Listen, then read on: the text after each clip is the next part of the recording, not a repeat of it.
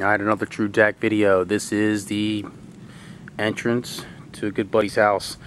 Yep, this entrance is having some problems. So let's take a quick look here. Alright, I'm going to turn you around so we're looking at it straight. Alright, here we have the beginning part of rot. And it actually is kind of failing here and there. Really, primarily, the caulk was cheap caulk that the builder used. Okay, we're going to use a much better caulk, a 35 or a 50-year caulk, depending on the different areas of this thing.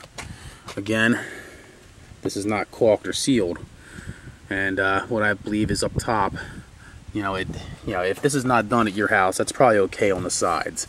It allows bugs and bees and stuff to get in, but more or less, the water will run off. Okay, it'll run right off the siding, but up top is where I think the problem is. There's actually no caulk around the horseshoe at the top, and rain is hitting above it.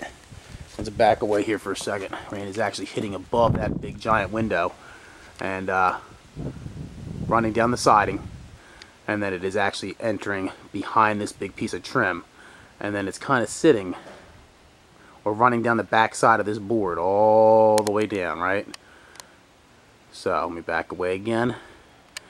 Alright, we're going to seal the entire top of that. We're then going to top coat the whole thing. We're going to caulk everything that needs to be caulked. And then we're going to paint it. And there we have it. That'll work out real nice.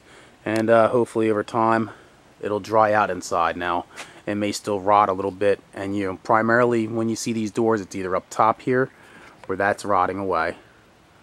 Okay, and it's not really rot, it's more peel so far. We're going to get up there, poke around, remove anything that's rotted, put new wood putty in there, caulk it, prime it, paint it.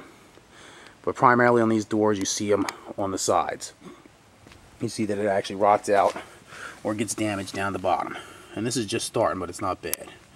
So, I think there you have it. And of course, we're going to caulk any cracks that are on the concrete foundation out here. Make sure there's no problems with that. And there you have it. That's what we're going to do. We'll get back with a completion video here in just a little bit. TrueJack.com.